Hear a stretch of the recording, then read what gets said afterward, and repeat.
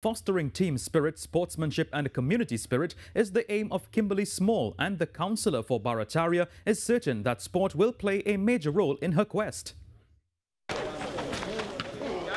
one-night Barataria Small Goal Tournament served as a qualifier for the San Juan Laventil Regional Tournament, which promises a $15,000 first prize for the best team in the corporation.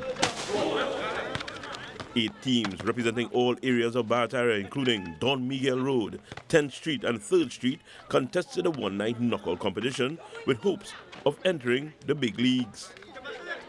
In the end, it was beat and teach, as well as Predators, who were victorious and will contest the month-long tourney.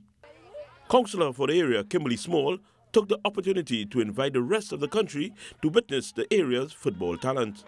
This Saturday, we're actually having the launch of the entire tournament. It will be at the Kareem Abdul-Jabbar basketball court, and it starts at 5 p.m. So everyone is invited to that. We're going to have different teams representing different communities within our region. It's going to be amazing. Councillor Small says netball and basketball are next on the sporting calendar. The district recently hosted a sip and paint for the residents and followed that up with a health fair last weekend. They will stage a job fair in August.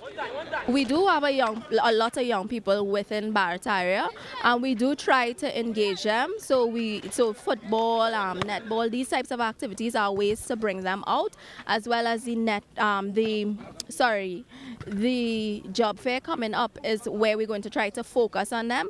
We also intend to have a community activity where we're able to mentor the young people as well. So we're really trying to just bring out our young people and work with them in the different aspects within the community.